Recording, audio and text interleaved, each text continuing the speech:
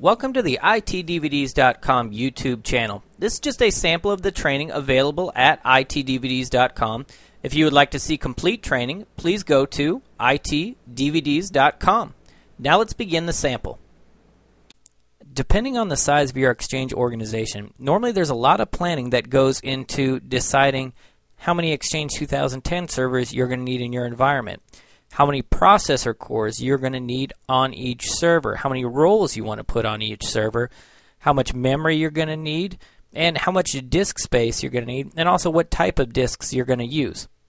And if you want to learn more about the actual hardware planning of your Exchange 2010 environment, please see the training on itdvds.com MCTS Exam 70-633 Designing and Deploying Messaging Solutions with Exchange Server 2010 training.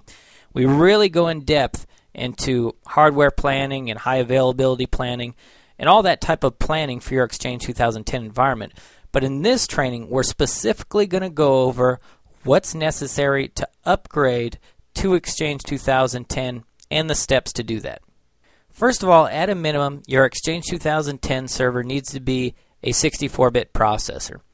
It's also going to need to run Windows Server 2008 with Service Pack 2 or Windows Server 2008 R2. It's going to need at least 4 gigs of RAM. And this next one's actually pretty important for planning. If you want to use database availability groups in your Exchange 2010 environment, then you're going to want to install an enterprise version of Windows Server 2008 or Windows Server 2008 R2. And the reason this is important is because if you install Windows Server 2008 Standard or Windows 2008 R2 Standard and then put Exchange on top of it, get everything up and running, and then decide you want to use database availability groups, well, there's no way to upgrade your Windows 2008 or Windows 2008 R2 Standard operating system to Enterprise. So you would actually have to build another Exchange server and migrate over to it. So that's why that aspects of this is really important. And if you want to learn more about database availability groups, please see the Exchange 2010 High Availability training on itdvds.com. We actually go into all aspects of high availability for Exchange 2010.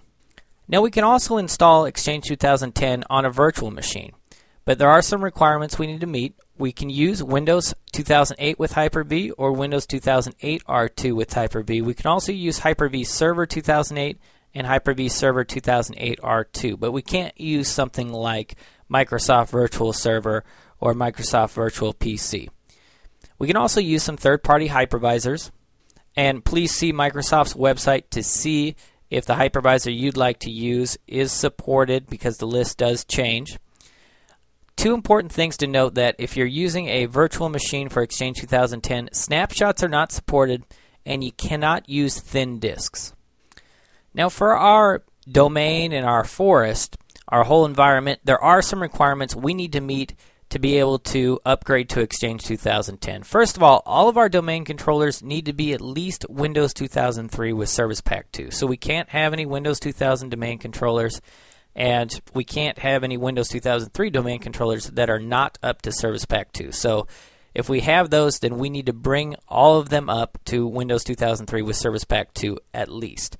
We can have Windows 2008 or Windows 2008 R2 domain controllers, that's fine. We're going to need a global catalog server in every site we plan to have Exchange. And also our forest and domain functional level needs to be at least at Windows 2003. So once we've met all of these requirements and prerequisites, then we're ready to upgrade our Exchange 2003 environment to Exchange 2010.